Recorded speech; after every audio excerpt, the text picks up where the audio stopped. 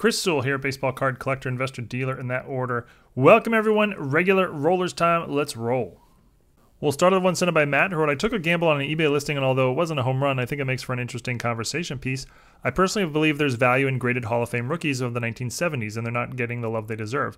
These cards are 40 to 55 years old, and you can regularly find copies of collector-grade PSA 7 rookies of all-time greats at a very reasonable price. I came across the following Dave Winfield card. I've been watching sales of the card enough to know that sales of the Topps version and a PSA 7 regularly go for about $100. What stuck out to me here was in the photo of the listing with the flip of the PSA showing not a 1974 Topps, but a 1974 OPC.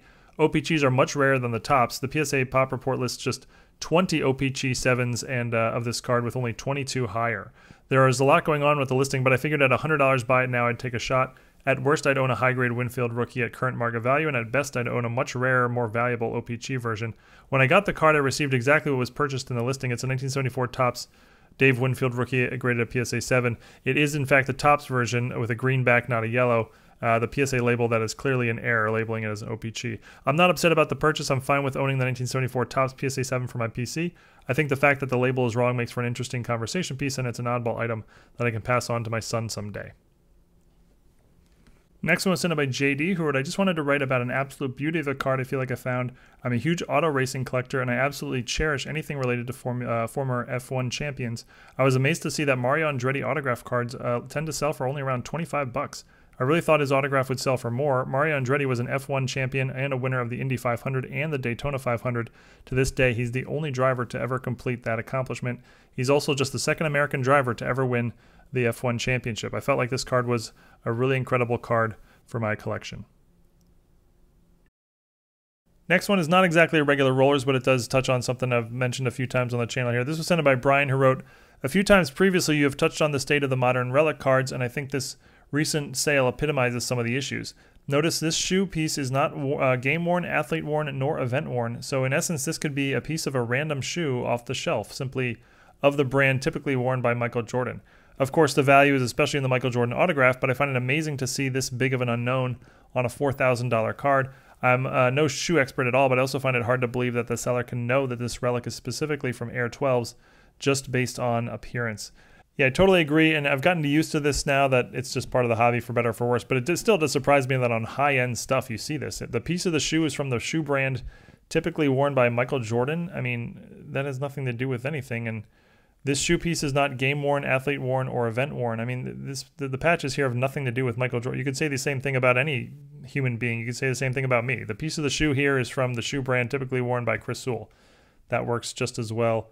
You know, for me personally, if I'm spending big bucks on a card like this, I would want relics that had some relevance. This was sent by David, who I've actually done a number of deals with at this point. He wrote, I was looking for a Steph Curry Topps Gold rookie at a 2009 on eBay, and this listing popped up. It's the entire set minus the Curry. I was dumbfounded by the price. The breakup value, I imagine, is at least double. The James Harden was around $200 last I looked. I believe this was an amazing buy. Yeah, at first glance, I think you got a total steal here, assuming that all the cards are, you know, near mint condition or so. James Harden rookie, DeMar DeRozan rookie, you got LeBron and Kobe. I mean, those four cards I'm sure get you well over the asking price here, and then you got a ton of other goodies to play with. So yeah, I think you did really well here. This was sent in by Scott, who wrote, been on the hunt for a decent raw copy of your boy's 82 Topps traded rookie. Just think it's such an iconic card down to the photo, pose, card design, everything. Anyway, stumbled onto a couple of what appeared to be separate auctions from the same seller. I guess they are. However, they used an identical picture for each listing, both the front and the back. You can tell if you look closely at something like the debris and the penny sleeve above the card. They're clearly using the same scan for both listings. The listing titles are completely different. They aren't doing the quantity available thing, and they aren't mentioning that the image is just a representative photo. So what's going on here? How do you know which actual card you're getting if you win the auction? Also attaching in their description, which states you get the picture in the scan. Thoughts on this? Is this some sort of strategy? Just a bit of seller laziness? Interesting. Yeah, I don't know what's going on here. PC Sports Cards is a huge seller. I don't know a lot about them, but they're a major seller with a strong reputation. I would imagine this was just a mistake on their part where they had two copies of the card and ended up using the same photo for both, but I don't know that. That would sort of be my best guess. This was sent by Lou, who wrote, I enjoy hunting down vintage lots that I can break up and resell at a profit, hopefully. I found this 1963 Topps 45 card lot for sale, and it seemed like a good target. The lot is a decent low to mid-grade condition, and there are a few Hall of Famers, Warren Spahn, a couple of league leader cards with Sandy Koufax and Don Drysdale, and a Whitey Ford World Series game card. Figured the commons could be bundled up and the Hall of Famers could be sold individually. So I went into Gixon and put in my max bid and won it for about $40 all in after taxes and shipping. When I looked closely at the lot, I noticed the Whitey Ford card is actually autographed. It's hard to see in the photos and it was not pointed out in the listing, but it certainly looks like the true Whitey Ford signature. What a cool surprise. This card is not great shape, but really fun to unexpectedly snag the auto of a Hall of Fame player. Yeah, very cool. This is exactly the type of lot I used to love to buy, and I think you did fine here. I wouldn't say hit a home run, but this is a good price. If you break this up properly, you can make a little bit of money. And yeah, the Whitey Ford being autographed, that's a nice surprise for sure. This was sent by Cordell, who wrote, a couple weeks ago I stumbled upon this auction for what was listed as the 1980 Top 60 Money Winners PGA Tour trading cards. I knew that in fact this was a 1981 Donruss golf set, which holds the distinction of being the first modern golf card set released. Because of that, it includes the rookie cards of golf greats Jack Nicklaus, Tom Watson, Lee Trevino, and Tom Kite. The 60-card checklist features the top 60 money winners of the 1980 season plus 6 statistical leaders cards.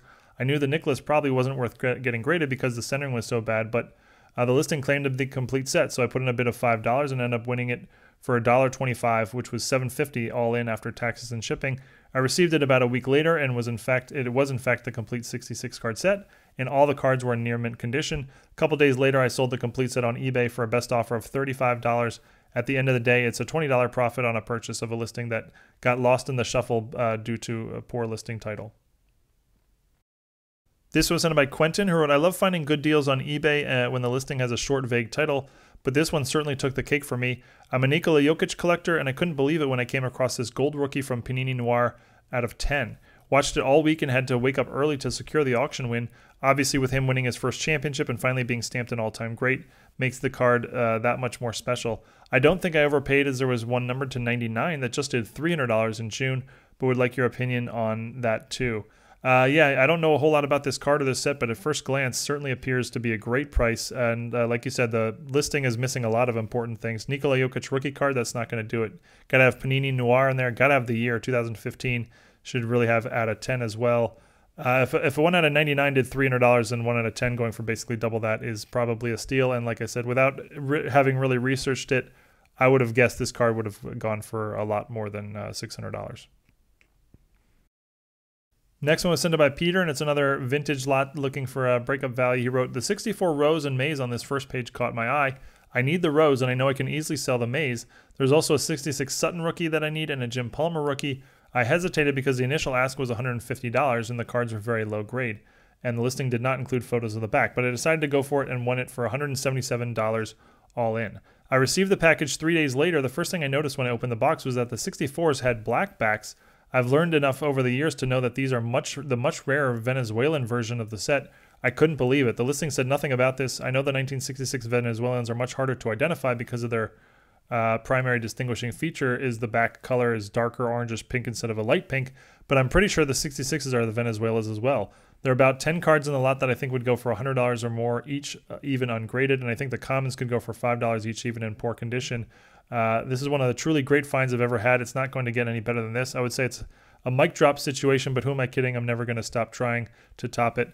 One question from the photo I included, do you think the 66s look like Venezuelans? Wow, congrats on that. That is a total treasure find. And to answer your question, I really can't tell from the pictures that the 66s are Venezuelans, but I'd say if the 64s are, there's at least a decent chance that the 66s are as well. This was sent in by Neil from Texas, who wrote, pumped up about my recent eBay purchase and wanted to share for regular rollers. Hakeem Olajuwon is my PC and favorite player growing up, and to score an SGC 8.5 rookie sticker for a decent price was a win. I'm sending this to you because I recently sent to PSA 2 raw copies Olajuwon sticker rookies, and to me that they were super clean. One got a PSA 6 and the other wouldn't grade because of mini size.